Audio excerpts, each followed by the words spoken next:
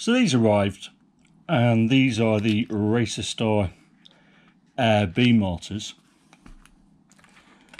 And if we just take a look at this, you can see it's a massive stator and a massive size.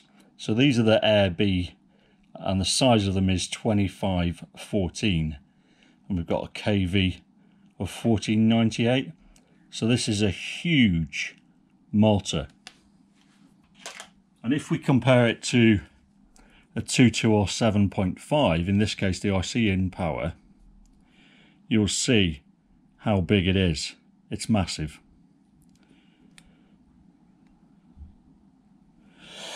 And these motors are designed for the big stuff. In this case, more than likely 8-inch upwards. And I'm going to test mine on an 8-inch quad. But I'm guessing these would probably be better on something even bigger, possibly 9-inch, 10-inch, something like that. And if you look at them, while on face value they look like they're just sort of this titanium colour with a black bell, there are these flashes of red on the spokes of the bell, and it's a really pretty thing. And the whole thing feels really, really good quality, not like the Racerstar motors of old. And of course these ones have been designed by T-Motor, as you can see here. So if we take this guy apart, let's have a little look what we've got inside. The first thing you'll see is we've got an M2 set screw, and this is kind of one of these deep set ones, so it does come out relatively easily. You'll see we've got this little spacer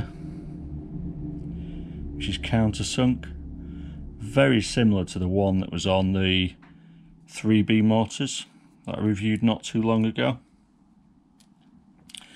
So if we take this guy apart, see if we can get it off.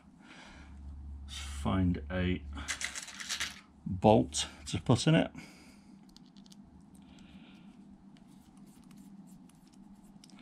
As I have no fingernails. There we go.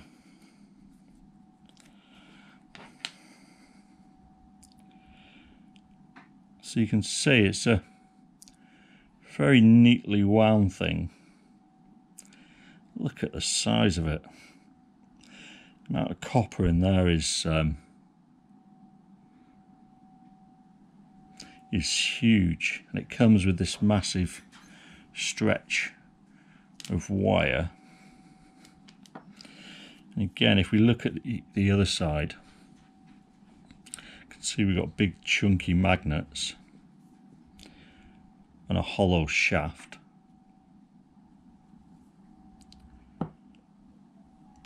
And this is one of the Racerstar motors of old, the BR2205. And this one's never been used. And this is where we talk about quality.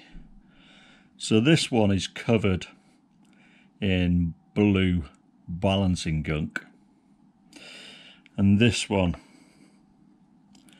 has the slightest dabs of it around the bell here.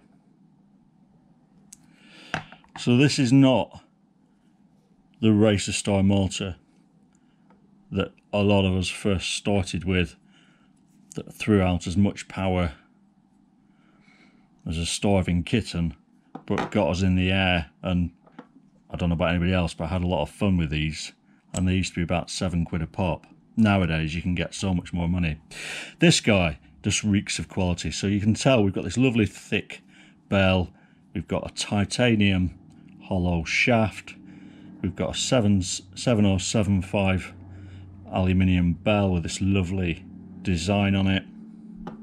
So if I just put this guy back together again, can't tell whether it's single strand or multi-strand. I think it's multi-strand, and it's certainly packed in there.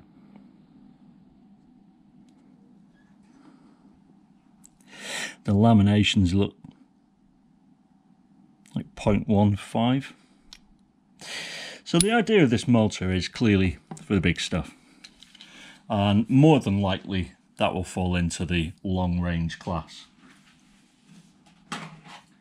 So the guy who's going to be running this on a 7, 8, 9 inch quad, possibly using 4S or 5S, and because it's such a big motor, it will have loads of low end torque, and in this case, because we've got a very tall stator as well, it will also have a lot of top end.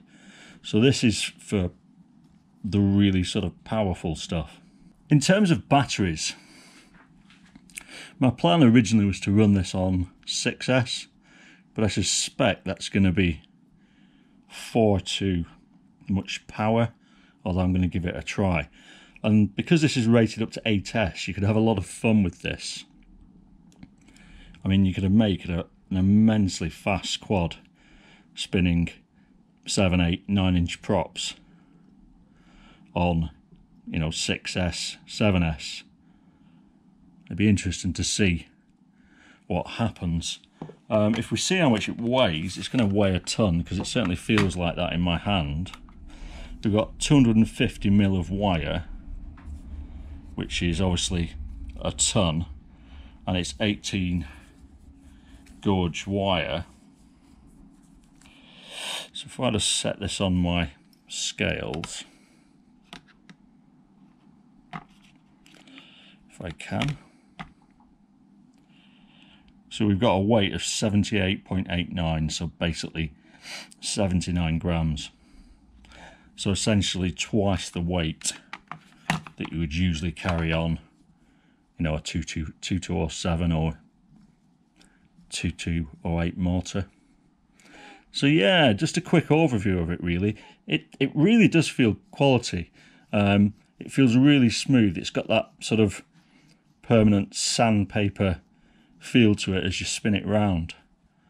We've got nice tight air gaps, and the whole thing just feels really solid. So as always, what I'll do is try and get this guy in the air. I've got 100 amp up to 8S ESC when it arrives, and I also have an iFlight 8 inch frame, and this sort of size isn't really my bag, to be honest with you, although I was having a lot of fun at the weekend flying the Gap IC 7 inch. But I kind of figured I'd do this as a bit of an experiment really. My first 8 inch quad, massive motors. Let's try it on 4S and 6S and see how we get on. I mean, I've got some of these guys which are 6S, 2200 more. I'm guessing they're going to be too small, but as always we shall make do. So yeah, that's just it. Quick overview of the Racerstar AirB motor. Really good looking motor in the flesh. Feels really good quality, and isn't the sort of toy crappy motor that we used to from Racerstar. So clearly the T-motor stuff is paying off. Cheers guys. Thank you. Bye bye.